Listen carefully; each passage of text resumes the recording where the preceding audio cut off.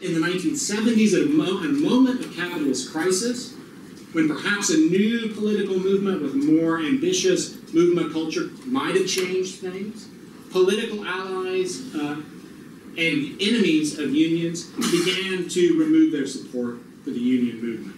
1978, the Carter administration badly botched a labor reform bill that would have made it easier to organize.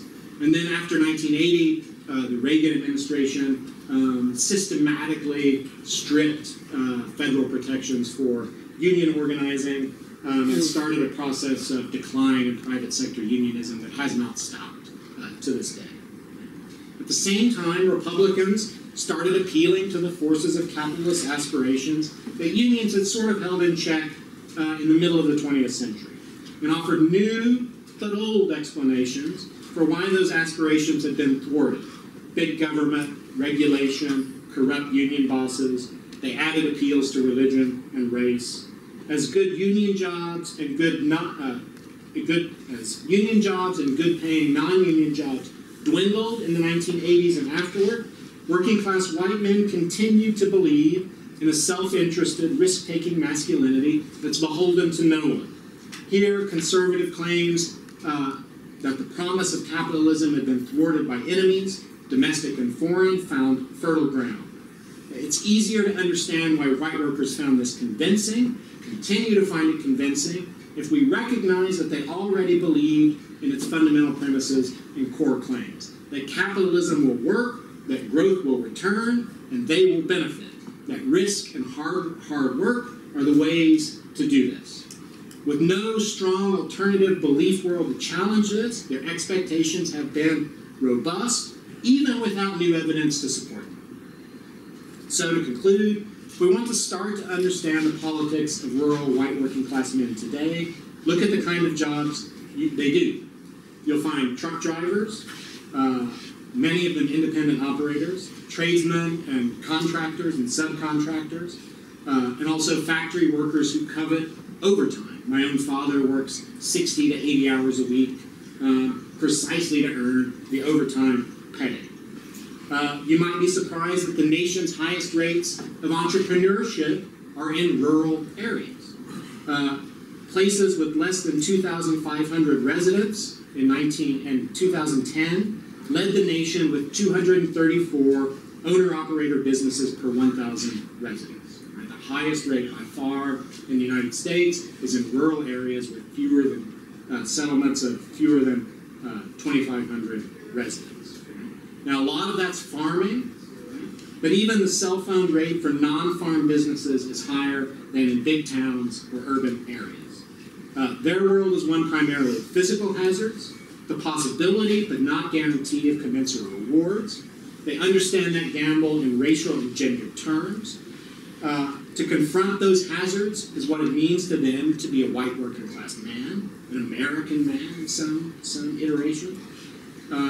What women think about this, frankly, we know a lot less. We know women's voting patterns are white working class rural women's voting patterns are less conservative than male counterparts, but we don't know much about how they view the social risks of this kind of wide open, aggressive masculinity.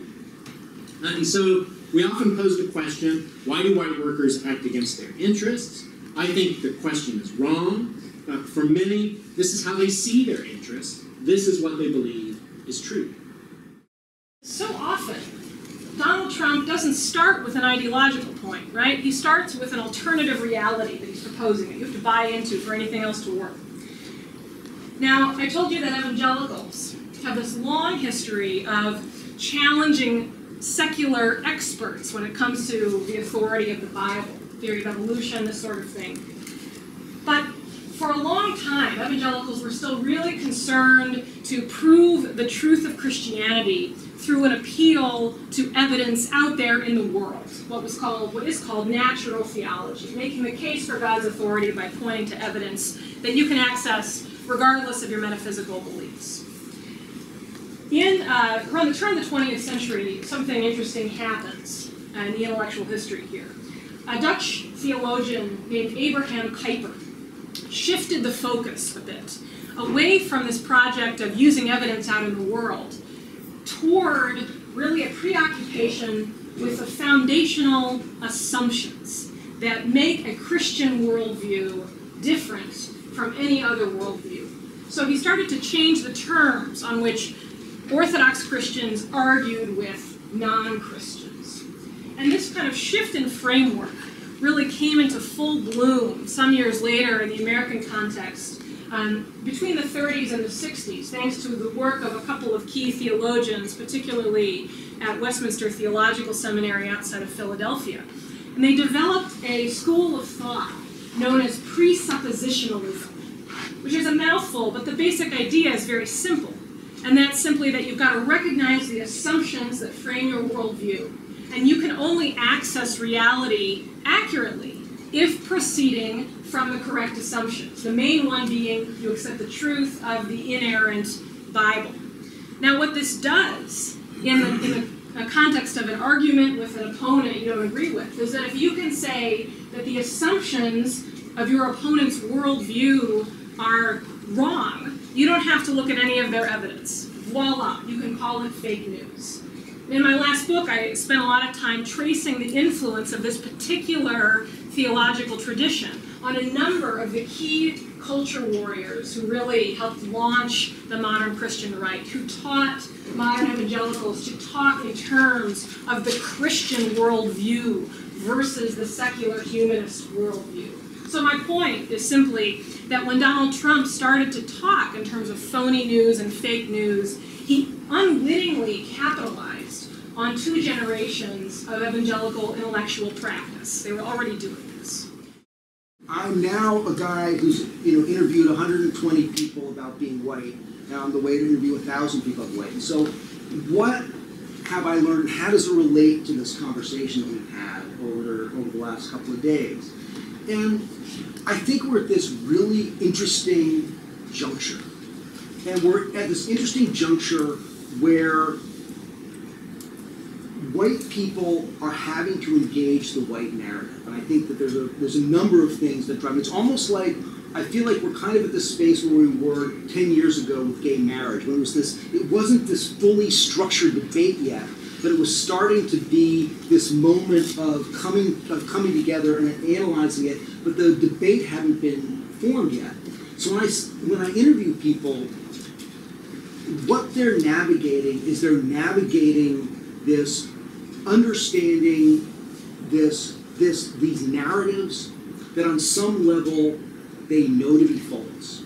That the false narrative of American exceptionalism, I believe America is exceptional, but it's also the narrative of how we behave to our own to our own citizens, how we behave around the world. It's not an accurate narrative the way that we portray it. I think the same thing that you were talking about, Molly, this idea that how they see themselves in the world, they fundamentally know that it's actually not accurate, that they're, let's say, under attack. But as soon as you start to open up that box,